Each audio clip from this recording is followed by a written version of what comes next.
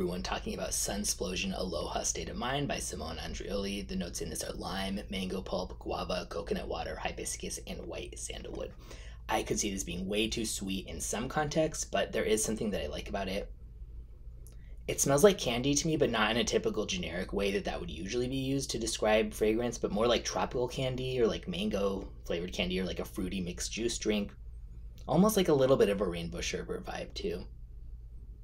I think this would be a bit too much to smell for hours at a time in terms of like that sweet, very, just so sweet and bright fruit aspect, which is not my favorite type of scent. But I think it's very enjoyable in small doses, like a fun, fruity, tropical scent that's a little different than the usual fruity scent.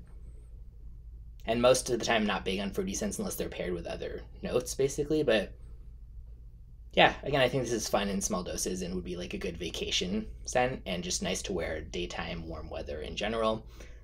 Leans youthful, I would say. 189 for a 100 milliliter, moderate longevity and projection, and unisex leading feminine. And I'll link in the description where you can check it out.